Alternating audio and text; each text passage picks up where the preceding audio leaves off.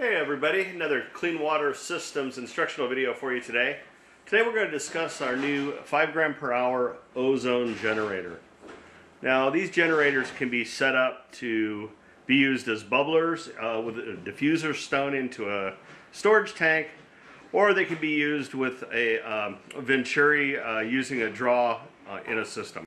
So if you're going to use this as with a diffuser stone inside of a storage tank as a bubbler, you're going to want to use the air pump. So the ozone you can have on either way, either if you're pulling a vacuum on it, pulling it in through a Venturi, or if you are using your air pump as a bubbler. If you're going to use your air pump, or not use the air pump, you would run it through its internal filter system, and I'll show you that in a second. If you're going to use it as a bubbler, you're going to go ahead and have your external filter drying cartridges, and we'll show how to plumb that in as well. I have the back of the unit removed. If you're going to use this as a bubbler, this here is the pump that actually produces the pressure. Operating this switch, this is a dryer. It's electric, so it actually heats up. It's got a heating coil inside. So you can use this system without any external filters as a bubbler just the way it is sent to you. The inlet to this is at the bottom here. If you do wish to add the external filters like I showed you previously, we do recommend that.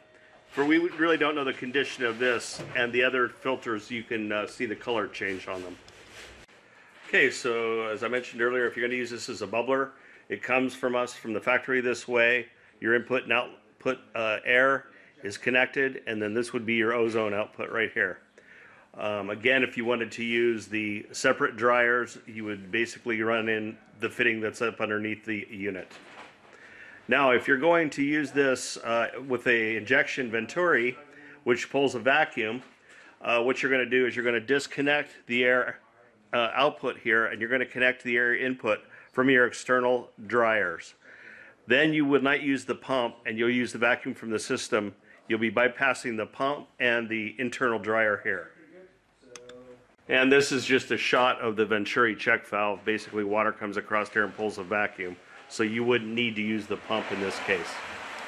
Again, this is our 5 gram per hour ozone generator. Again, the external drying setup here and the unit itself. Okay, that's all for today. Thanks.